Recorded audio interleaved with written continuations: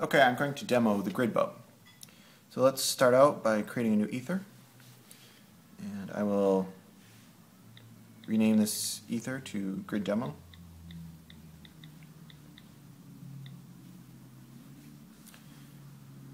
I'll click the toolbar, tap the GridBub object, and double tap on the ether to create the GridBub.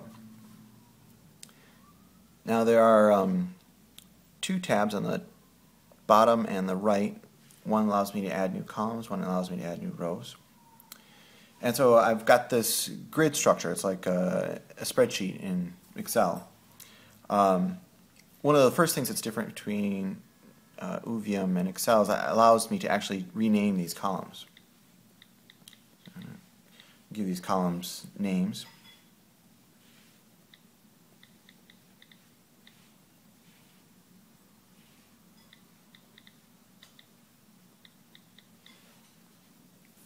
And then I'll enter in some numbers.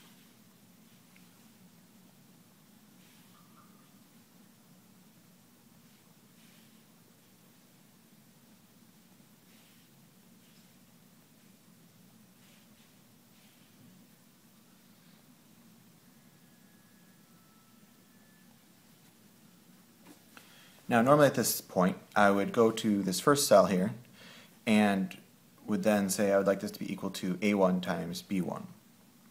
And then I'd have to copy that data down. In Oovium, however, I'm just going to define what I want this column to be.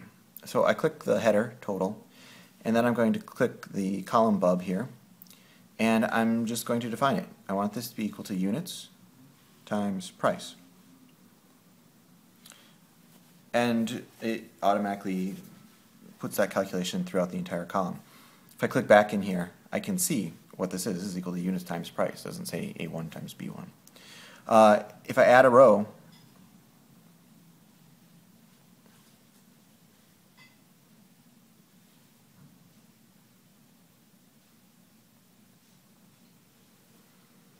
that column automatically gets calculated. Now I can also add aggregate functions. So if I edit the column, click aggregate, and I have a choice of different calculations I can do on that column, such as sum, average, running. So I'm going to click sum in this case, and this then adds up the values of that column. Now there's a third little tab here, which put me into this editing mode. From here I can delete columns and rows. So I click it once to say put me in the delete mode, and click it again to actually delete it. I can also move columns and rows. So if I anchor the ether with one finger, I can then slide the columns around, and I can slide the rows around.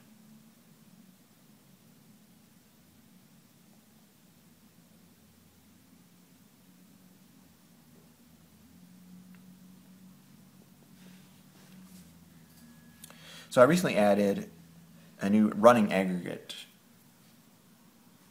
function. So let's demo that real quick. So add another GridBub. I'll call this column amount. And this one balance. So you can kind of think of this as an account statement of some sort. So I'll put in some transaction numbers.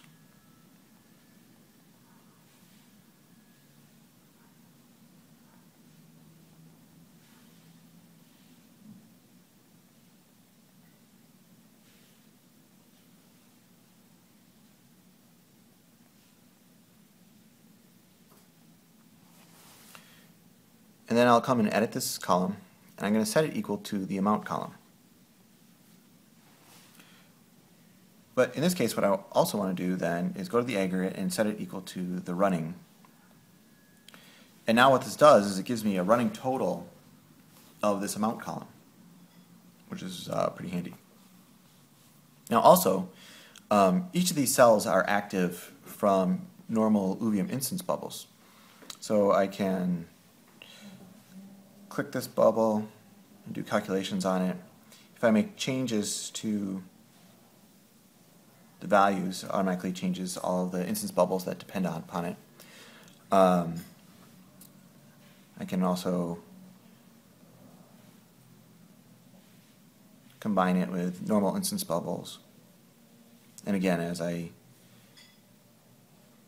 make modifications to the numbers, all of the bubbles that depend upon it will automatically be recalculated. And that concludes my demo of the GridBub.